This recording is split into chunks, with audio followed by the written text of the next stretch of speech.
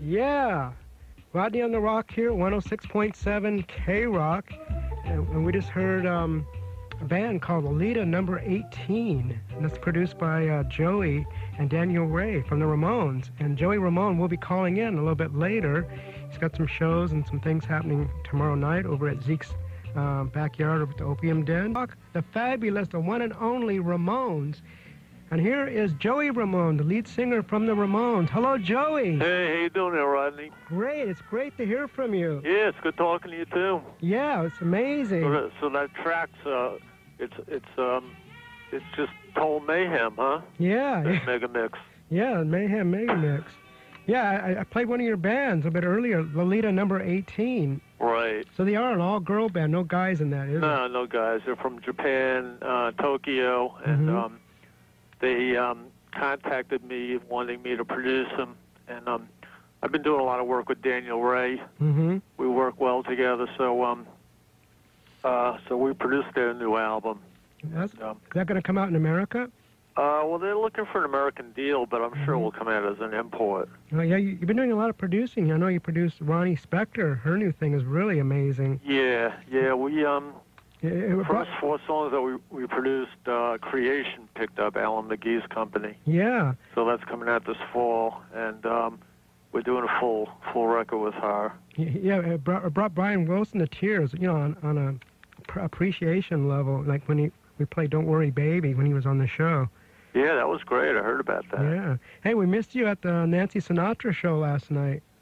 Yeah, well, I was at Joseph's barbecue. Yeah. And I don't know. It was really good. She did all the hits. It sounds great. And she even did the Doors, Light My Fire, and some Beatles songs, and she did, she did all those songs. Boots Are Made for Walking, and she did one of Frank Sinatra's tunes, and she did everything. It was really incredible. Yeah, no, it sounds pretty wild. The audience really liked it. It was the whole big band, huh? Yeah.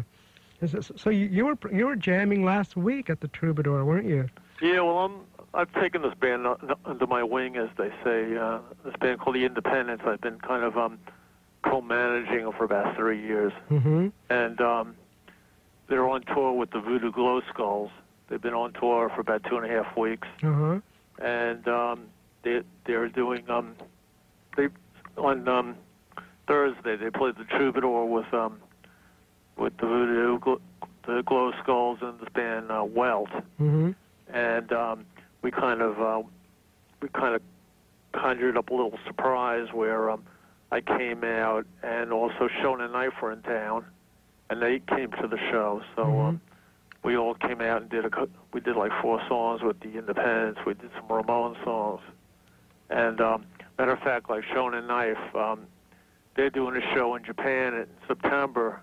They're calling themselves the Osaka Ramones. Yeah, great. And they want me to come to Japan and do some songs with them. Well, that'd be neat. So it was kind of like, kind of a pre-trial or something, But it was a lot of fun. They had a great time, and the kids flipped out. Like that guy Paul over at the Troubadour said it was the largest mosh pit he's ever had at the club, Wow. And it was a lot of fun. It was like, Well, that's really neat, yeah. I just produced the new record for the...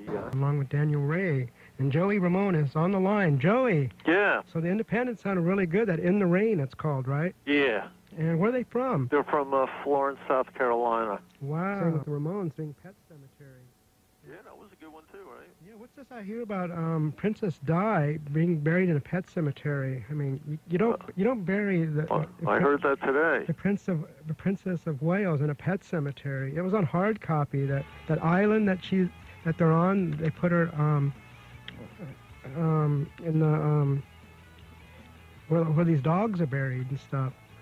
Yeah, well, that's pretty sick. I know, that is sick. And but those English are very kinky, right? Yeah, well, she deserves better than that. Yeah, she deserves better than that. God, I mean, they should bury her with her family. Yeah, well, maybe that means she'll be back. Yeah. She's in the pets. In the studio tonight, but you have to get up very early in the morning, right? Yeah, I got asked to be do an episode of the Drew Carey Show. Really? Yeah. That's incredible. That's like one of the great. That's the top show. That is the show, actually. Yeah, Drew Carey, it's a good sick show, and I'm very excited to, do it. Which character are you going to play? Well, I get to play me. Mm-hmm. Actually, it's the first show of the new fall season. Ah. And I guess like Drew has a band, Mm-hmm. and they're looking for they're auditioning lead guitar players. Mm-hmm. So I'm going to audition as lead. Hi kids, this is JOEY Ramone. And this is Marky Ramone. And you're listening to Rodney on the Rock right here on KROQ-FM, Pasadena, Los Angeles, rock of the 80s and 90s. Punk Boy. That's coming out. It's got a new album coming out called Bubblegum Killers. Mm-hmm. So that was fun.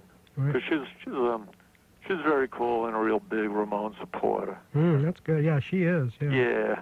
Yeah. And I